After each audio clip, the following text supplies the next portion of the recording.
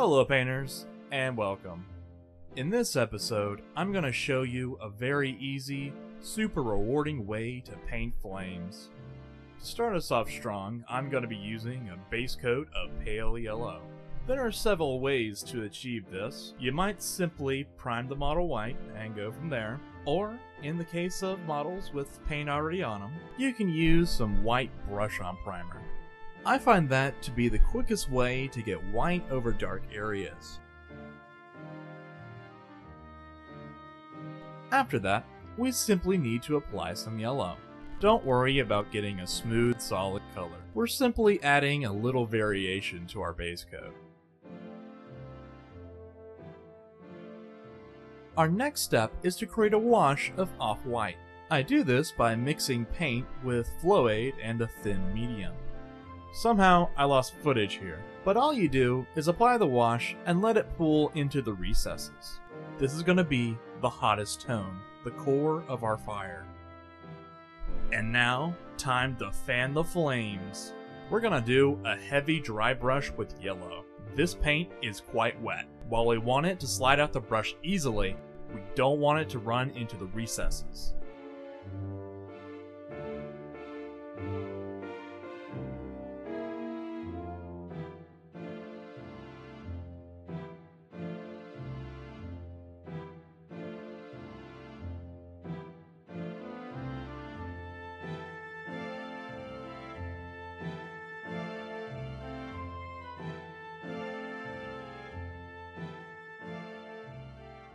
As you can see, the yellow has hit a large portion of the raised areas. I find this color to be great for adding energy to any effect. And now we're adding orange in a similar way, but a smaller area. You might think we're warming up, but really we're cooling down.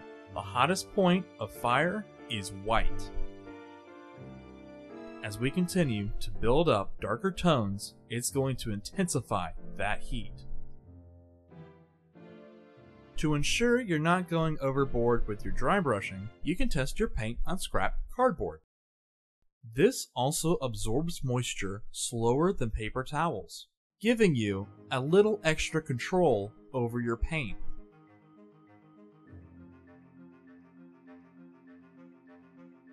Now to apply our red.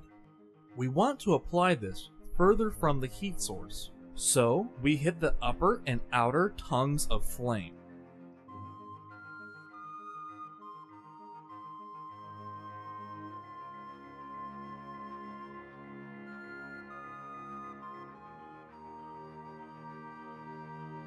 This is the coldest part of our fire.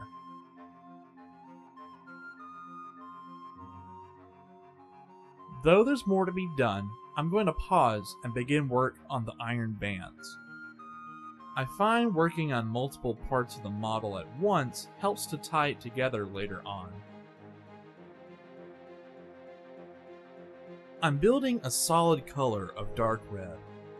I want this to touch the intense white. It's going to boost the contrast and really sell the idea of heat.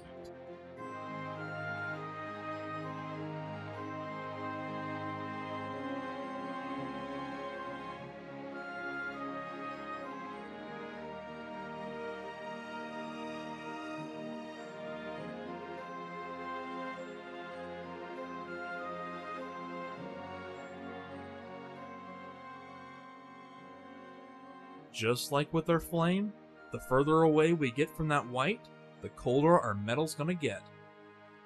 I use a dark brown here as it's still a warm color and will marry the transition between the red and the black.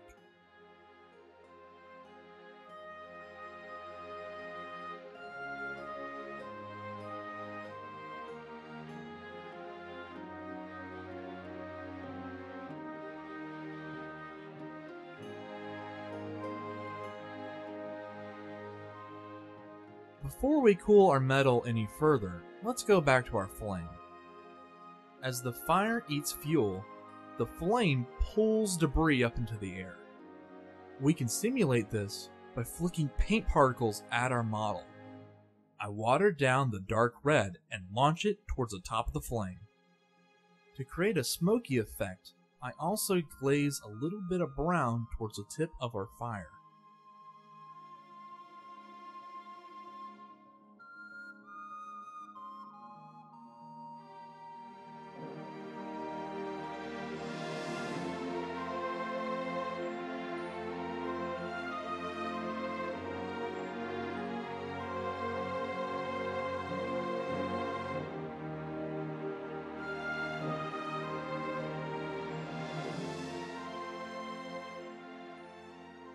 And now back to the metal. In this next step, I'm going to be applying black on the outer planes of the metal facing away from the fire. This is going to sell the idea that light is escaping the flame and being blocked by the metal in its path.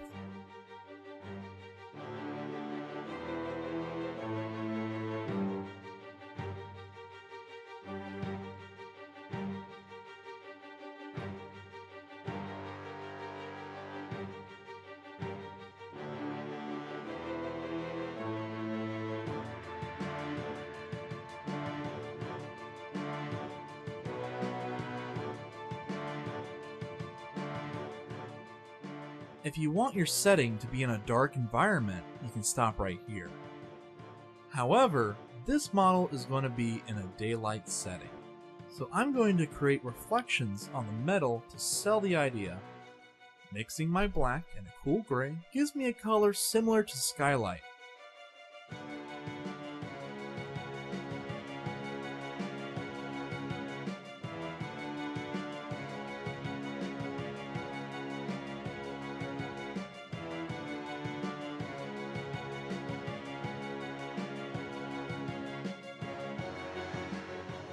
And here we are, a massive fire golem, lurching through a field, leaving only ash and cinders in its wake.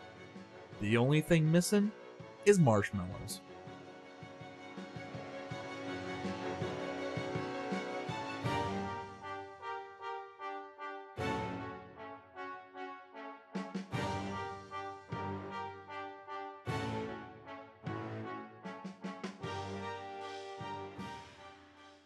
Thank you for watching.